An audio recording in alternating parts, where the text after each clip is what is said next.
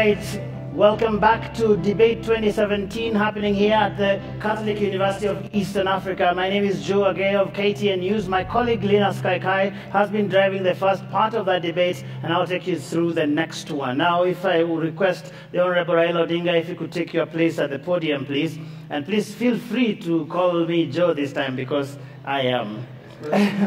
But if you're okay to handle it from there, that is fine. Yeah. That is fine. Okay, Mr. Odinga, we are speaking about national unity. That's the next topic that we're going to tackle in this segment. And a few weeks ago, you made a statement in Kajiado that has caused uproar in the country. In fact, your opponent, President Kenyatta, who is not here today, has charged that this is a statement that could have caused a threat to the country's unity, and you mentioned words to the effect, wanakuja kwako kufanya nini, si akaya huko. What was the context of this statement, and do you now regret it, given the kind of conversation it has created in the country? Joe, on the contrary, I don't regret any words that I uttered on that day. I meant every word that I said at that time. I was addressing the issue of poverty of the people in that area. Those people are pastoralists. Ordinarily, pastoralists don't have to be poor. You see, in Botswana, for a long time, was running an economy based on pastoralism. And the pastoralists were very rich and very healthy. But here, because we have not managed it properly, KMC is almost dead, so therefore, the pastoralists don't even have proper places where they can sell their animals and they get proper prices for it. So these people have been forced, therefore, to sell their land in order to make ends meet. Somebody's wife is sick. You want to take the wife for treatment? No money. You want to pay school fees for his children? It's no money. You want to put bread on the table? It's no money. Because of this, he sells the only piece of land that he has in order to be able to make ends meet. And therefore, it is inheriting his children. So I told him that we are going to make sure that you can live comfortably on your animals, so that you don't have to sell land, so that you become destitute, or your children become destitute. This is what I was talking about.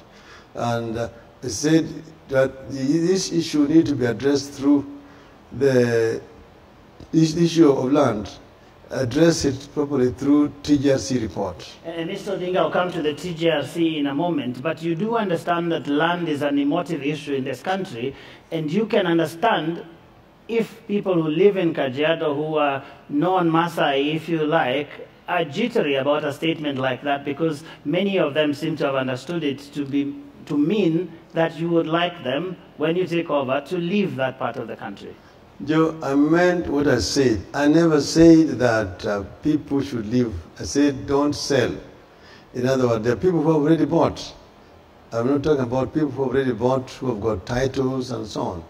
I'm saying that we're going to reach a stage where it should not be forced to sell. But there are people who have got a lot of land in Kajiado.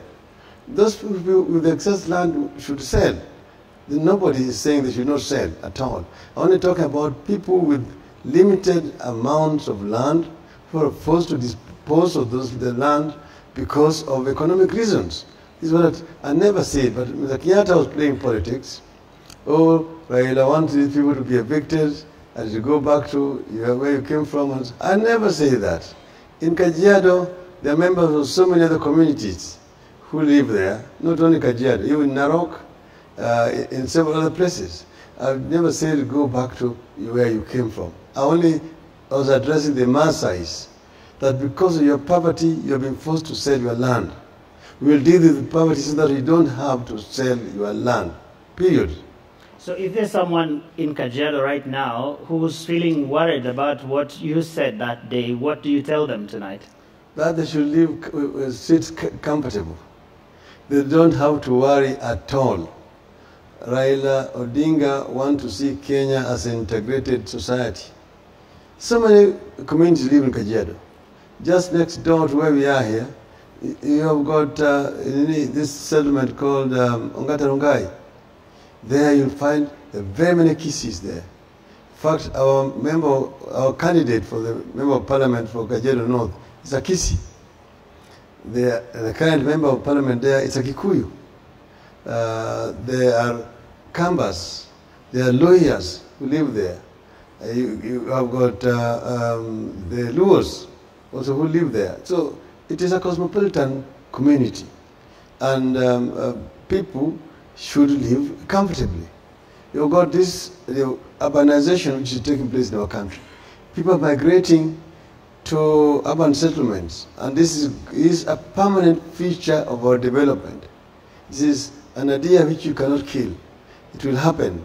Our society will be integrated. What is important is to ensure that each and every Kenyan, wherever they live, have their rights protected. I don't think that it even serves a purpose to create another tribe that now yesterday I saw that the Indians have now been given, classified as the 44th tribe of Kenya. All right, we will speak about the Indians much later, but let me ask you about the TJRC because you brought it up. Your opponents, and specifically the Deputy President William Ruto, has said that implementing the TJRC is a recipe for chaos in the country. How specifically do you believe the TJRC will solve the problem of land, for example, in the country, and historical injustices in general? Joe, this was part of the Agenda 4 of the Serena process. So we, therefore, as a Grand Coalition government, set up the commission, the TJRC commission, which was like an international commission because we had commissioners from Australia, from Zambia, from Ireland, part of that commission. And they traveled around the country asking Kenyans of their views about historical injustices. A lot of money was spent on that commission. So at the end of it, they compiled that report, which details out the historical injustices from the time. This is very similar to what they did in South Africa, when Mandela appointed a commission led by Archbishop Desmond Tutu. And that helped them to deal with the past violations of human rights under the apartheid regime and reconcile the South African society. That whole process has not happened in this country.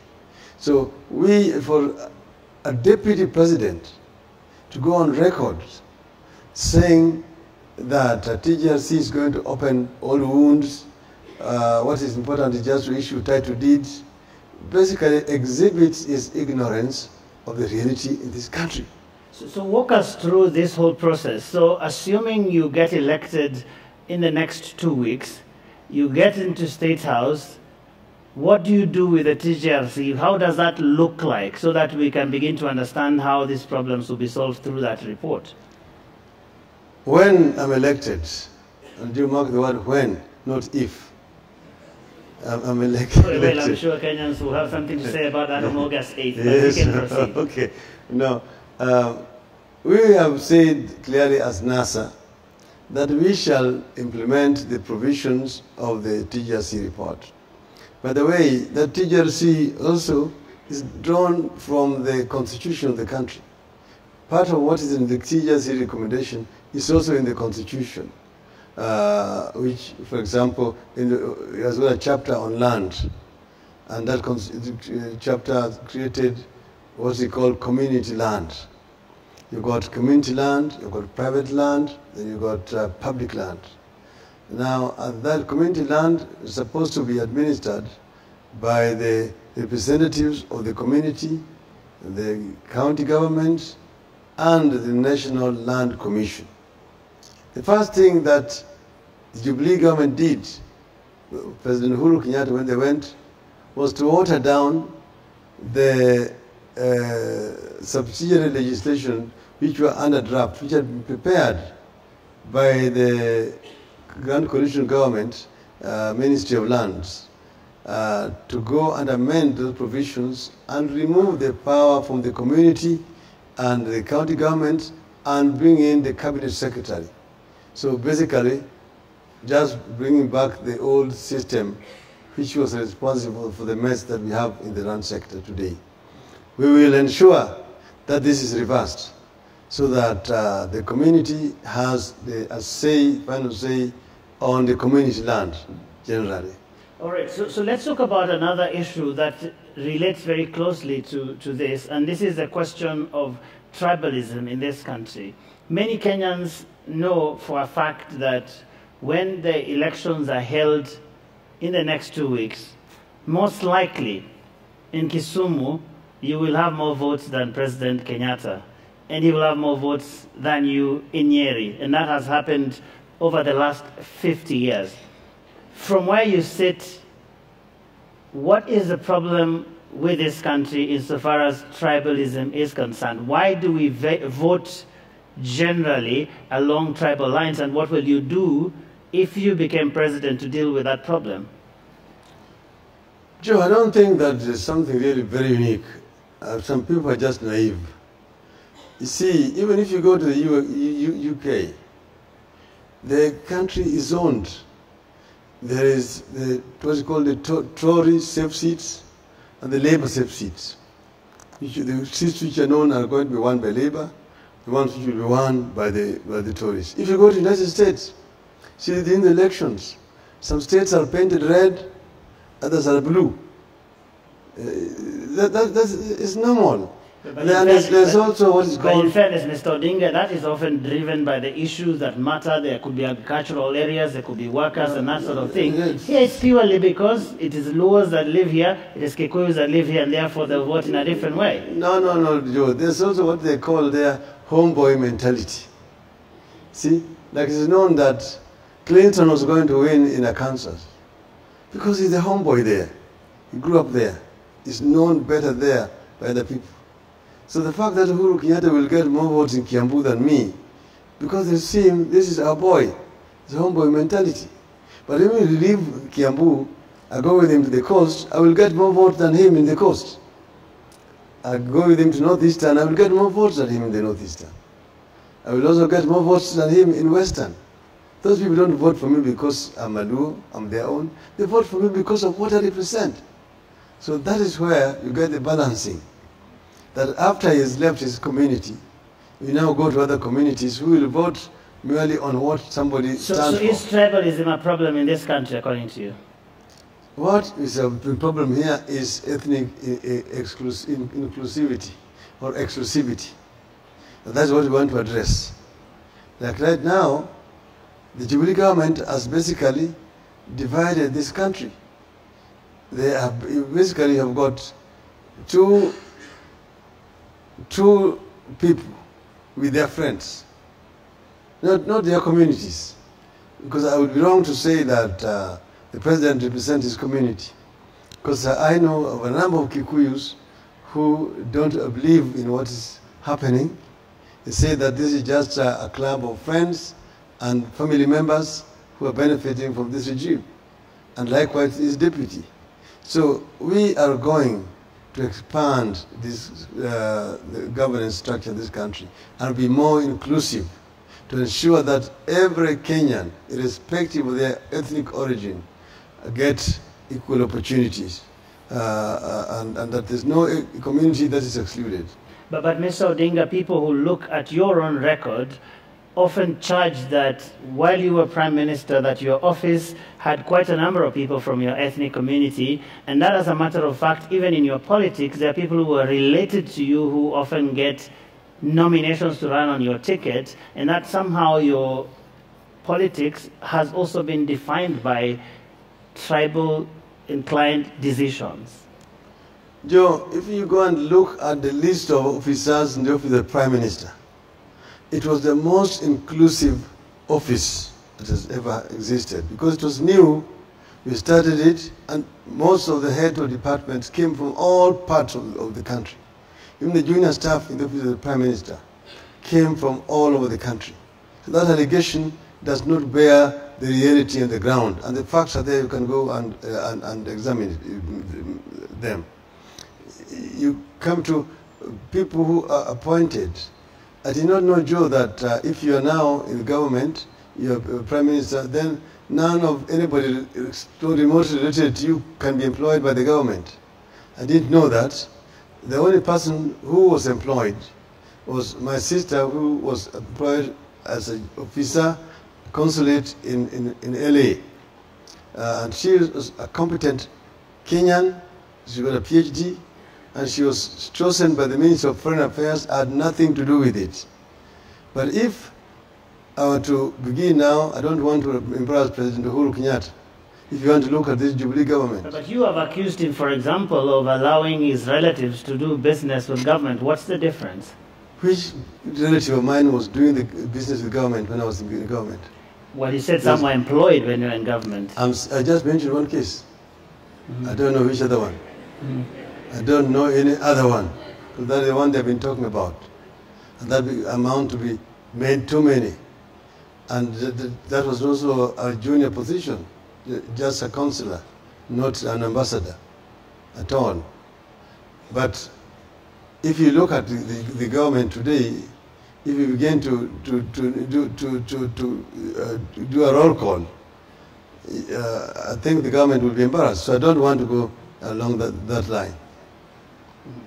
Okay, Mr. Odinga, you have about 1.1 million followers on Twitter, and there's a lot of hate going on there. And I haven't seen you, for example, use your Twitter handle to say something about it. There are a lot of people who say bad things to other Kenyans in your name. Joe, social media is a free media. You don't regulate it. You don't even know who is speaking there. Sometimes people put your name there and they speak on your behalf. So I don't want to interfere in the freedom of expression. People say all sorts of things that they want to say, and I don't want to regulate it. It's a freedom of expression, and it's something that is new. Maybe you people in mainstream media are also not used to it. Are you saying you have no responsibility there as a leader? Because there are people who say that social media funds violence. If, for example, there's violence in this election, that would be a very active playing ground, no? I will no brief for people in the social media, but you need to know that social media exists also in the United States, in Britain, and so on. I see Mr. Kaparo charged, talking about how he's going to gag social media, how he wants to stop them, hate speech, and so on. I hope this is not an excuse to do what they did in Uganda during the election time, shutting off the internet so that they could exclude social media. I think that is the freedom of expression which should not be interfered with. All right, Mr. Odinga, before we move to the next stage where we'll open this to the audience here, I want us to revisit an issue that my colleague Linus touched on, and this is the issue of corruption as our next segment here. And you said that one of the reasons why the cost of living is rising in this country, and one of the reasons why you believe the country is headed in the wrong direction, is because of runaway corruption. As president, if you get elected, what would be your specific role in the fight against corruption? Joe, corruption exists virtually in every country. The difference is that in some countries, when it is uncovered, action is taken against the people who are involved. And that is where we are different. That's the reason why Kenya ranks very high in the Transparency International Anti-Corruption Index.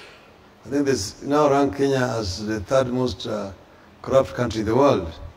Kenya is playing in the Super League of corruption. The giants like Nicaragua, Sri Lanka, DR Congo, and so on. But even during your time as Prime Minister, we still were ranked together with Nepal and Nicaragua. No, we were lower. We were lower. We have climbed much higher now. But what was happening is that we kept on going lower and lower. from where we took it when we took over from Kanu. But tell us what, as president, you do. What I'm saying is the action is what is lacking. And here I say that the buck stops with the president, that action needs to be taken. When we were forming this NASA coalition, we sat down among ourselves and deliberated seriously on this issue. That's why you'll find it in our coalition agreement. You say that every member of this club will ensure that they don't do business with government. And that includes also their relatives. And that action will be taken against public servants who are involved in any kind of corrupt act. If you find a situation where a president convenes a meeting in State House to talk about corruption, and then admits publicly, I've done this, I've done this, I've done this, and this, what do you want me to do? I've failed. Basically, experiencing failure. I say, Mr. President, the buck stops with you. If you have failed, then pack up and go home. Well, that's fair enough, and that's easy to say. But I have listened to the president when he speaks about corruption, and I think this is what he says, that he has ensured his government has provided money to the agencies. He says all the commissions are independent, ESCC, Directorate of Criminal Investigations, the courts are independent, and that he fired certain people from his cabinet, which was within his powers to do, and that based on what the Constitution says, there's nothing left for him to do. If you were in that situation, what is that other thing you would have done as President Raila Odinga? First, Mr. President needs to allow the independent institution to work independently. He took a list which had been given just for information, names which were still under investigations. And because he was in a hurry, he went and tabled it in Parliament. Some of those people had not been found guilty. There was no sufficient evidence against them. And he tarnished names of very many innocent people. Then, on the other one, when we looked at that list, we found that a number of names were actually missing. Some names had been expunged from it. And I challenged him. And I said there was a name here of then the Minister for Devolution, which was here and has been removed. And I showed him where the name had been removed. Then came the NYS case. And I told him, I know what is happening in Kibra. I know how NYS was being looted. And I said, the suspect is so-and-so. They came out and said, I should leave that lady alone, that I should face them directly, himself and his deputy. He could call a press conference in State House. When later on evidence emerged linking that minister with that scandal, Deputy President went to a church in Githurai and said that that lady should stop speaking too much English. She must answer. You know, for your information, Joe, that lady is the candidate of Jubilee for gubernatorial elections in Kirinyaga. So what would you have done, Mr. Odinga? I would have taken action, a la Magafuli style. I would have Magafulied her.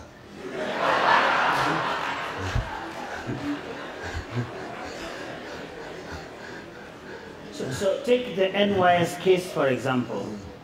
What would you have done about it that is different from what President Kenyatta did? NYS case? Yes. There was glaring evidence. Those companies which were formed are all fictitious names. They're basically people who are fronting, or the people behind it. It's very easy to find out who is behind this company, this company, this company. I can even tell you the individuals who are involved. I will ensure that action is taken, that money is recovered and put to good use. I told you that the mega corruption of Jubilee, amounting to about 350 billion shillings, is also responsible for our plight today here. Every Kenyan is owed 7,500 500 shillings by the Jubilee government. Every shilling that they spend, 1 shilling is lost, is going to people's private pockets. So they come up with budgets of billions and billions. You put billions in health, billions in education, billions here. All those billions don't go to proper use. They're all misappropriated. I mean, a big chunk of it. All right, thank you very much, Mr. Odinga. We want to move to another special segment in our conversation this evening, and that has to do with the audience, the very patient audience that is behind us. And my colleague Linus Kaikai is going to take the first question with the audience. That's right, indeed. We do have the audience seated in here, and we've also received very many questions by email prior to this debate, and we do appreciate the number of questions that we did receive, and apologize that it will not be possible to have all those questions answered. A lot of questions directly asked to President Uhuru Kenyatta, and a lot of questions asked directly to Honorable Raila Odinga. From the audience now here, let me bring in some of the people who are here to raise their questions directly. And first to go, Phyllis Omido. Phyllis, your question, please. Thank you to the organizers and Your Excellency. We honor you for coming. Thank you for respecting Kenyans. The largest contributor to climate change is carbon emissions. And this is mostly from large business projects that are very tragic, like the Lamu coal plant. Kenya has had a maize crisis, which government has largely blamed on climate change. But even after acknowledging the contribution of climate change to food security, both manifestos were silent on mitigation measures to our communities, to the Kenyan citizens, especially the farmer and the poor. So even though I know your manifesto offered us a leeway in terms of environmental and social impact assessment before setting up of projects, would like to know, in cases like the Lamu coal project, which is a very tragic project to put up in such a place because of the impacts to the ecosystems and communities, what would you do as the executive to address this issue, bearing in mind that Article 69 and 70 is not affordable to communities, to poor communities like the ones in Lamu? No, I really want this question framed again. That's fine. Phyllis will come back to you. Let's go to Flora Nyaga. Flora, are you in? Please ask your question. Phyllis will come back to you. Thank you. My name is Flora Nyaga from Embu County. Honorable Odinga, please tell us how you have prioritized the main challenges that you will be faced with should you win the forthcoming general elections. And how will you translate these into realities in terms of solutions for the ordinary Kenyans? Thank you. Thank you, Flora. I think, Honorable Odinga, you can answer that straight away. What are your priorities when you win the election in terms of the issues that she considers challenges? Well, she did not, Flora, thank you very much. You did not enumerate issues that you wanted me to talk about. We have got issues of the cost of living. You've got issues of unemployment. You've got issues of corruption, which are major issues afflicting Kenyans at the moment. And we have got issues of devolution. Let me begin first with devolution. We have stated clearly that when we take over, we will devolve more resources to the county governments so that they can be able to meet the challenges facing them with respect to devolved functions. So we said we will increase it from 15% to 45%. And that is a commitment that we have. With regard to issues of unemployment, 40% of our population is unemployed. You can say roughly 12 million youths are out there on the streets who are unemployed. This situation is unacceptable. And we say that we are going to look at areas where we can be able to create employment faster. And that's why I said we'll address the informal sector, where 13 million Kenyans are employed at the moment. This is a sector that is more elastic, where more opportunities can be created. You've said we're going to set up industrial parks in all the 47 counties, which will give youth opportunity to be more productively engaged. There they will have the facilities, the equipment, they will receive training so that they have the skills, and they will have also access to capital so that they can work. Then the issue of the cost of living, Yes. we will also address the issue of food production. What are you going for first, as soon as you take office? First, the issue of putting food on the table, reducing the cost of living for the people. This is our priority number one. And we will address the issues of cereals, particularly unga, so that we can be able to lower the price of maize flour in the country. We can deal with issues of sugar, issues of milk, and so on. We deal with issues of wages, we deal with issues of rent, as I've mentioned, the issues of the cost of transport, particularly for the urban, and the housing issues. I'd like us to take as many questions as we can, so I would like to bring in Josephine Mongare. Josephine, your question? Thank you very much, Right Honorable Minister, Prime Minister. My name is Josephine Mongare. I'm the FIDA chairperson. And as women of Kenya, we have felt very, very excluded in the current setup. When we look at your coalition, we look at the Jubilee coalition, we do not see you women being prioritized and being at the front of these election campaigns. Now, seeing the data from the IEBC, women have only managed 9% of candidacy. This clearly means that the National Assembly and the Senate will not make the one-third constitutional requirement. Would like you to share with us today, as women of Kenya, what are your strategies should your government take over on the 9th of August? What strategies do you have to bridge that gap? One, in your government, and two, in parliament. Because we have done what we could do as the women of Kenya to make sure that the 11th parliament passed a law which was not possible. Now we are going to an election, and clearly we will not achieve one-third gender role. Thank you. Thank you, Justin. Yeah, the issue of women inclusion is very central to our policy. And when we talk about this, it is not just a question of women being members of county assembly, members of parliament, members of the Senate. We're talking about opportunities available for women in society generally, because that's where we're going to absorb more women. Because we're talking about parliament, you're talking about just 350-something people. It's pretty very few. There, what we need is to have a law passed.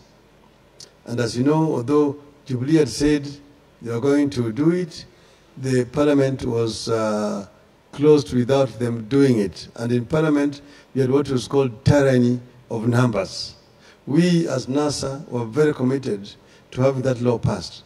But Jubilee denied us the opportunity to do it. That's why it's important to vote wisely.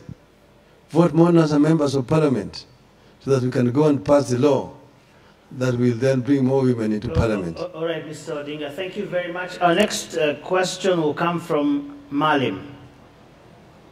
Thank you so much, Joe. The Right Honorable Prime Minister. Malim. Yeah, Harun Maalim. According to Kenyan population, about 1.3 million Kenyans have disability. But World Health Organization refuted that and put about 6 million. And as a country, we have beautiful laws. The Disability Act, the current Constitution, and even the Convention on the Right of Persons with Disability.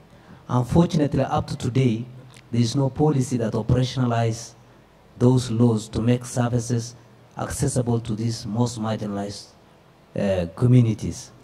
From 2006, National Disability Policy is still a draft. when you will be elected as a president in your first 100 days, what will you promise these Kenyans who feel, despite these great laws, they are still at peripheries in accessing the services? And I wish you good luck in your campaigns. Thank you. A very specific question, Mr. Odinga, about disability. We will ensure that the national disability policy is passed together with the enabling legislation, so that the people with disabilities can be adequately catered for.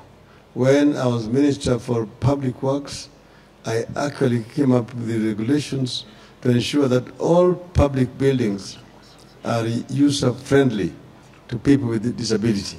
So it is something that we are genuinely committed to ensure that people with disability are given equal opportunity.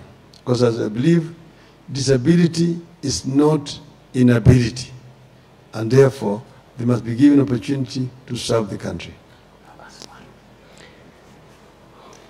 Thank you. And that will be the final question from the audience. Honorable Odinga, two more questions from this desk as moderators of the night. My first question to you, Honorable Odinga, is you come from a family, one of two families that have for the last 50 years plus dominated Kenyan politics. How would you respond to perceptions that these two families have held Kenyan politics hostage, literally, and with two characteristics? One family moving with a sense of entitlement in terms of leadership, and another with a sense of victimhood. Entitlement on the Kenyatta family and victimhood on the Oginga family. What do you say to those perceptions? I think they're very misconceived perceptions. First, begin at the beginning. Jomo Kenyatta initially was a freedom fighter, and he was imprisoned by the colonialists for 9 years,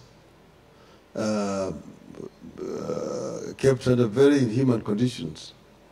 Jaramogi, on the other hand, became a freedom fighter and fought for the release of Kenyatta. And when Kenyatta was released, Kenyatta then became the president, Jaramogi became the vice president.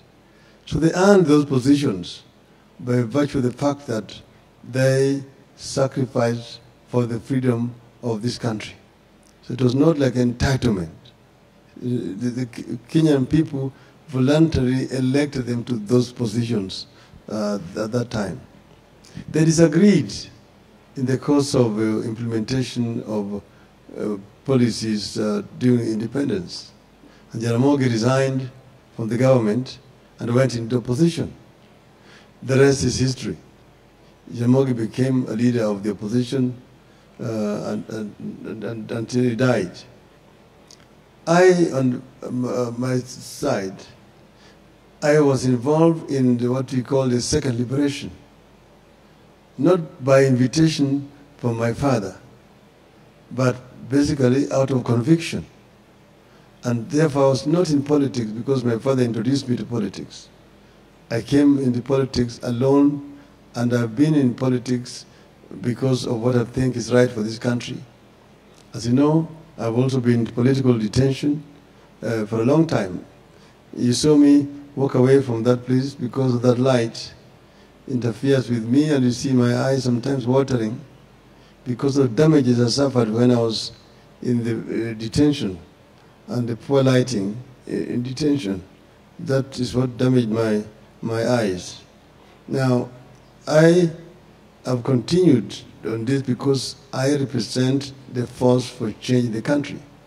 Uhuru Kenyatta then was introduced to politics by the former president, Daniel Arap Moi, who then picked him as his preferred heir when he was quitting politics. So Uhuru came in by invitation from his mentor, former President Daniel Arap Moi. But he then remained now an actor on his own when Moi left the stage. So he's also not here because his father brought him into the stage. He's a Kenyan. like any other Kenyan. So I think it would be very unfair to infer that we have held this country hostage as families. I think you've answered the question, and I will also be asking you about your relationship with Uhuru Kenyatta in a moment, but I think there's an audience question that we had skipped, Joe. Yes, and that was from Phyllis Omido. So we can do that before we wrap things up here. Phyllis. Thank you. So the biggest contributor to climate change is carbon emissions. This is mainly from big business, especially tragic projects like the Lamu coal plant.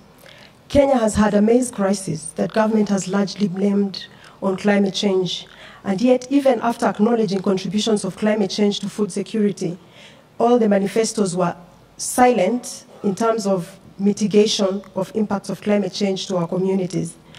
Now, even though your manifesto gave a leeway in terms of environmental social impact assessment before projects, I would like to know that for cases like the Lamu coal plant, where it's clear that the social environmental impacts will be irreversibly terrible for the communities, what would you do as an executive to protect communities from such impacts? Well, we know that the climate change is a major threat to survival of humanity generally. And that's the reason why it's an issue that must be handled internationally. And that's why we have, as a country, made a lot of contribution to the debate on climate change all over the world. As a Prime Minister, I was very much involved in these matters. We as a country need to take action to protect our environment, to basically reduce the carbon emission coming from our country. Remember, I was responsible for conservation and protection of our water towers, which are 5 generally, and several others. We as NASA actually have discussed that issue, and that's why in our manifesto we're talking about doing due diligence on projects before they are sanctioned. You are talking specifically about a project in Lamu. But I just want to tell you that coal plants still exist all over the world. You go to China, they're there. You go to Europe, they're there. In the United States, they're there. There's what is called clean coal. Clean coal as opposed to just ordinary coal plants. So that is an issue that needs to be looked at more comprehensively rather than just emotionally. And you know that in those other countries, they exist, there's not just one plant. There are several plants. So the clean coal projects generally are acceptable internationally. So this is what we need to debate. What kind of system are they putting up in Lamu? Because I know the environmentalists sometimes go overboard. You remember when we were setting up the Sondu Miriu project in Sondu, there was a lot of noise. The Tiomen plant in Kwale elicited also a lot of opposition. I think these are issues that we must look at on a case-by-case basis in order to justify actions that are being taken by the government. If the Lamu coal is a project that is going to destroy or interfere with the environment, of course we will not accept it.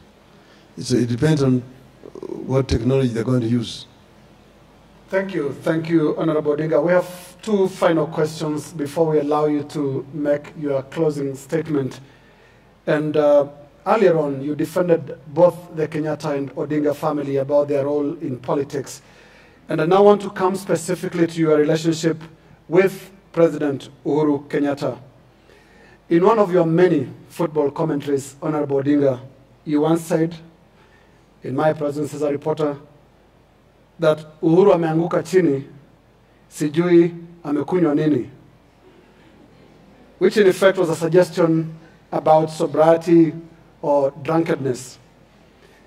Last week, a few weeks ago, you sat quietly behind one of your political surrogates as he called Uhuru Mlevi and DP William Ruto Mwizi. Now, to their side, very many times, speaking in his Kikuyu language, Uhuru Kenyatta has referred to you as Mogoroki and Kimudu, which in my little understanding of the Kikuyu language means a madman. The Deputy President calls you, not with in complimentary terms, mtu wa vitendawili. This is basically your language, the language of Uhuru and the language of Raila. Do you approve of this kind of language for this level of leadership? Two people with a mathematical chance of becoming president. I don't remember ever saying that Uhuru amenguka na sijui amekunywa nini. But even if I said it, it must have been with a light touch, that amekunywa nini. But that will not mean that he is a drunkard at all.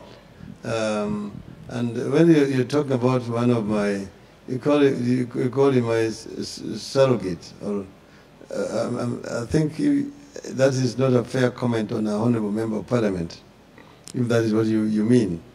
I mean, there are political jokes. If somebody says that the vehicle is being driven by a drunkard driver and a town boy who is a thief, I don't think he was meaning Uhuru unless they themselves feel guilty. I think that is just to say with a light touch. Politics must come up with some jokes. And like when Uhuru refers to me as Kimundu Muguruki, I don't think he means it. I don't think he thinks I'm a madman. But that basically means that the kitchen is too hot for him. So if the kitchen is too hot, get out of the kitchen. You see? And the deputy president, Ateo William Zewa Vitendawili. You see, that means there's something that is issuing him about Vitendawili. And I say that Pilipili Shoila, Yakuashani, if you're having a problem with it, just leave it. So we in NASA, we basically respond seriously to allegations that are made, but we also respond in kind and sometimes in jokes. If the debris becomes very irresponsible, we tell them what we think should be right. That is politics, in my view. All right, thank you. Thank you very much, Mr. Odinga. Finally, there are a lot of Kenyans who are worried about the election we will have in the next 2 weeks. As a matter of fact, there are Kenyans who are stocking up. There are Kenyans who are making plans to travel to different places. There are even some foreign missions that are issuing some travel advisories around this election. Do you share those concerns, Mr. Odinga? I would love to inform Kenyans that Kenyans have a constitutional right to participate in these elections. I think there's some scarecrow. Some people are basically trying to scare Kenyans because they want to deprive those Kenyans of their constitutional right to vote. So people are being told, oh, there's going to be violence around.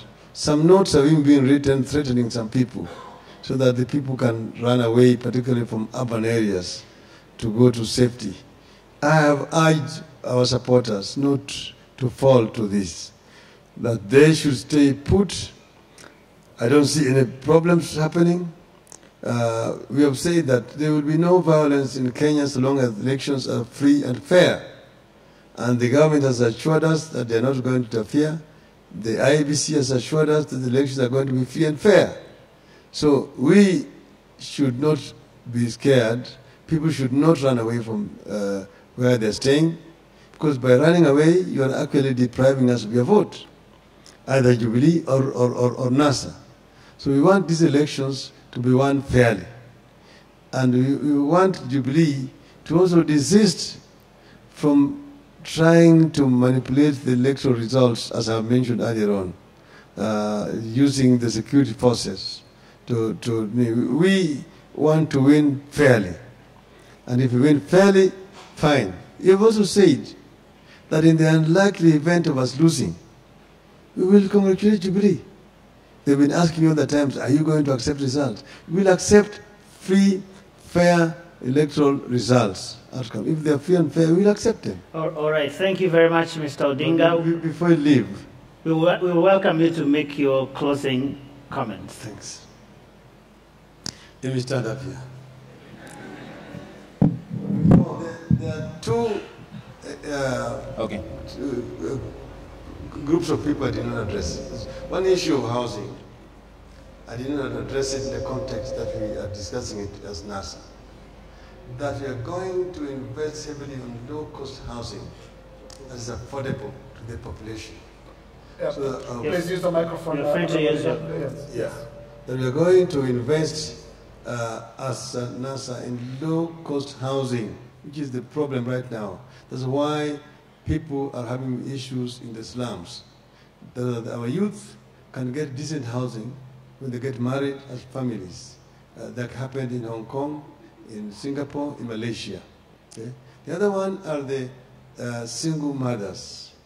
These young ladies who either have divorced, or their husbands have died, or they just got children. These mothers are having serious problems bringing up families.